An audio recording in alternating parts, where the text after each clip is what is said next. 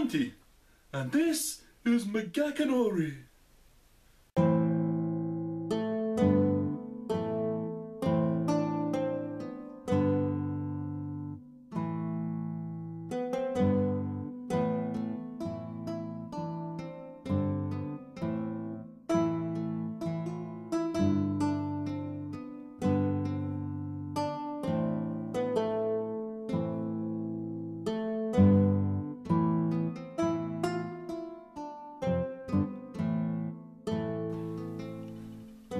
The tale I'm going to tell you today is taken from this book here, A Bit About Me by George McGachey.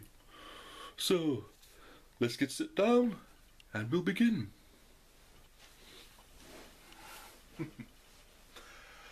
Eureka! Exclaimed Mother. What is it, Mother?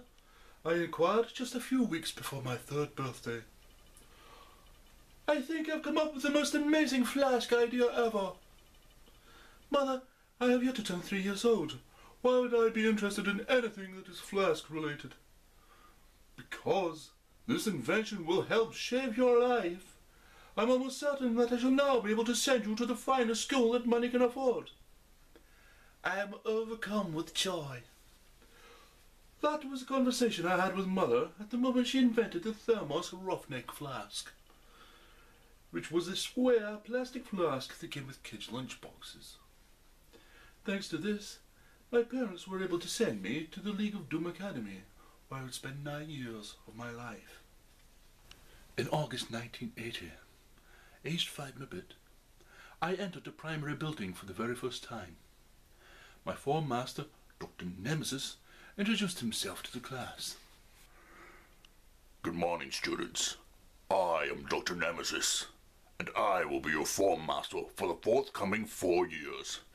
In this time, I shall teach you algebra and assign a crisp flavoring for 6 hours a day, 365 days a year, purely by mind control.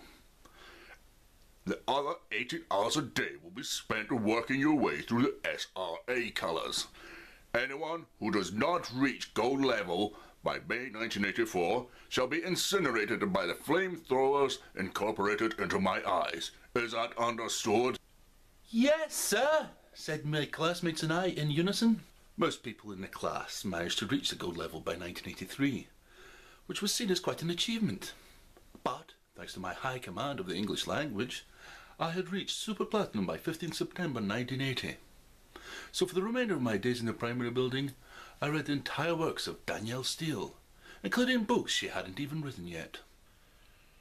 In August 1984, my classmates and I moved to the secondary building, where we spent the next 3 years. In the secondary building we had 2 form masters, Doomlord from the Eagle comics and Eric Bristow. In the mornings, Doomlord would teach us pyrotechnics, while in the afternoons Mr. Bristow would give us advanced darts. The remainder of the day would be spent making statues out of silk.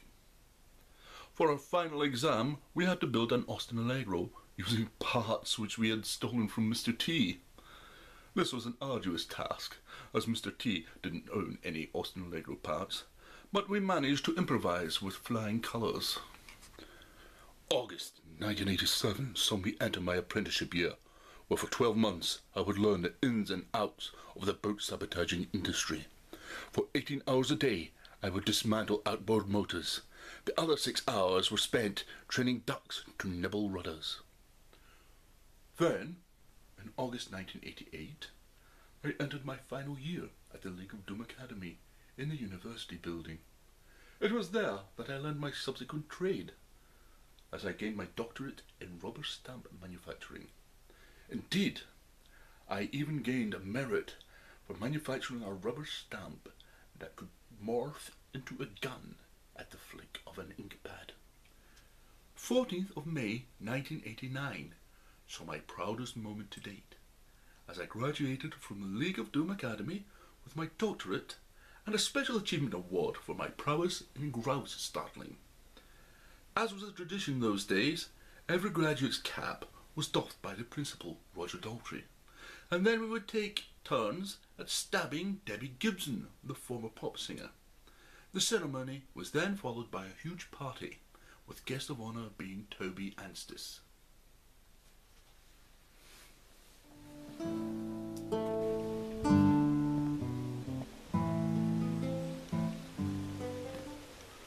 I'll never forget the day when myself and my best friend, Ontario Bodega, discovered the secret of eternal life. It was the summer of 1984, and we just earned a day of remission from the primary building, thanks to our invention of a brand new flavour of Jacob's Club biscuits. So Ontario and I decided to spend the day by the school lake, throwing wham bars to the swordfish Gibraltar Bill. Gibraltar Bill loved wham bars, although his favourite food was McGachey's Highland toffee. But sadly, the branch of fine fare in the school foyer was sold out on that particular day.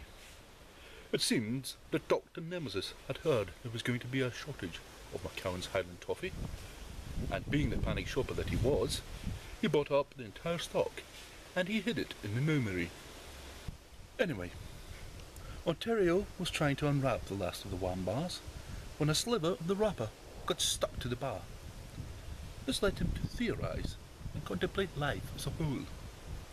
I decided to join in, because quite frankly, once you've seen a swordfish devour 833 wham bars, it all gets a bit samey.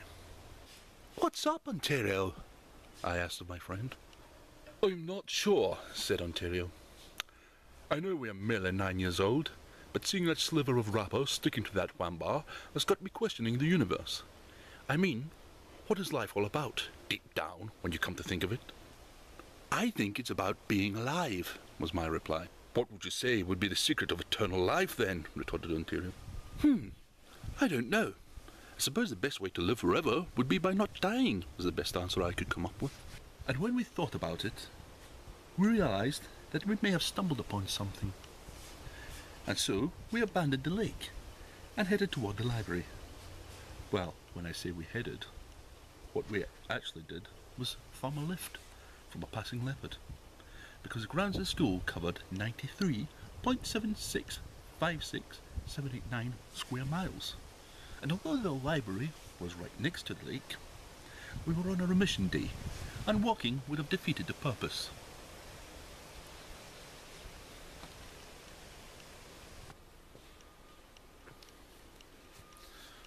Upon arrival at the library, we looked up life in the dictionary, and then in an encyclopedia. We then did the same for death. On realising that life and death were the opposite of each other, we sold our secret of everlasting life to NASA for $65 billion and a porta-cabin full of McGachey's Highland toffee. Tragically, we didn't get to see the toffee because Dr. Nemesis stole it all, still believing in the shortage rumour. And that is how Ontario Bodega and I discovered the secret of eternal life. Every word of it is true, and if you don't believe me, you can ask NASA. They'll back it up, no bother.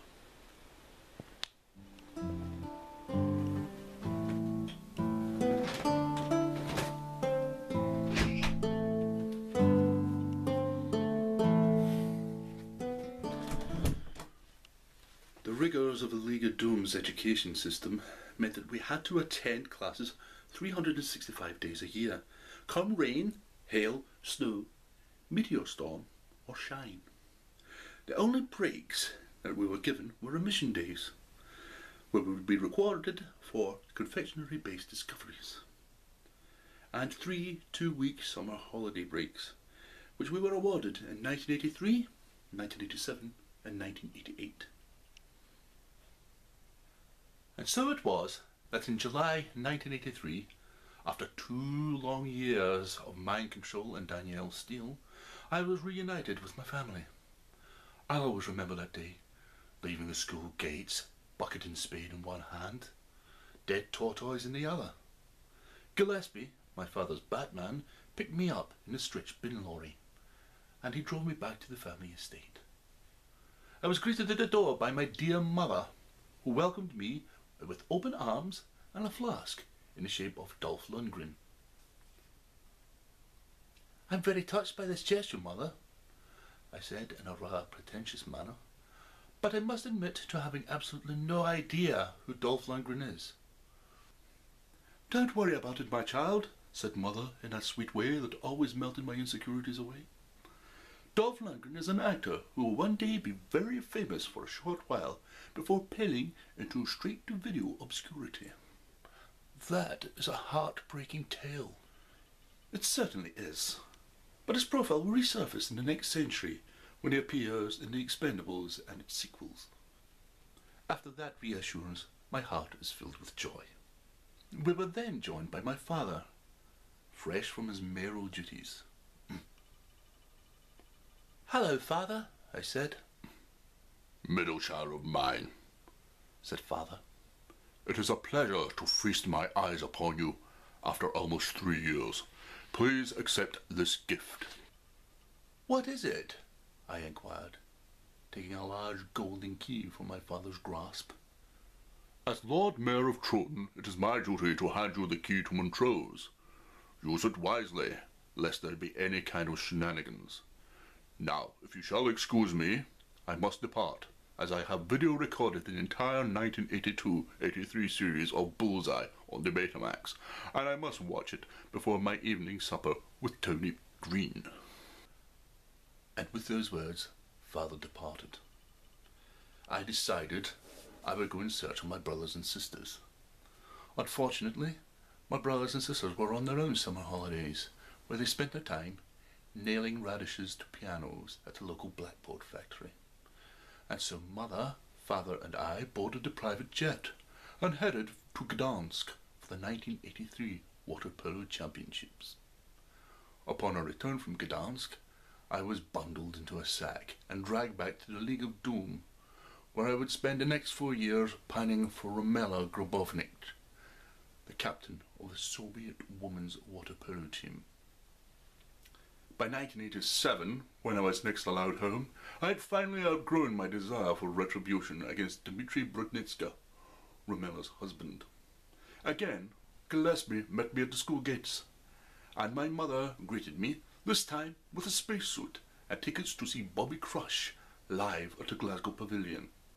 Sadly, Father couldn't see me at all during the duration of my holiday, as he was overseeing the signing of the Franco-Liverpool Peace Treaty.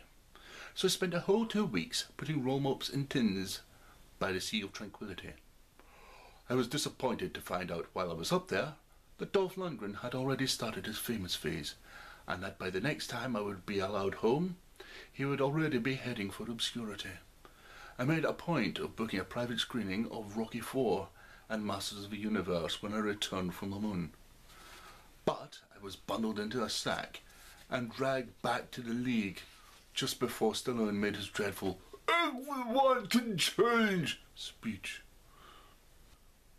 Summer 1988 arrived, and this time Gillespie was not there to greet me.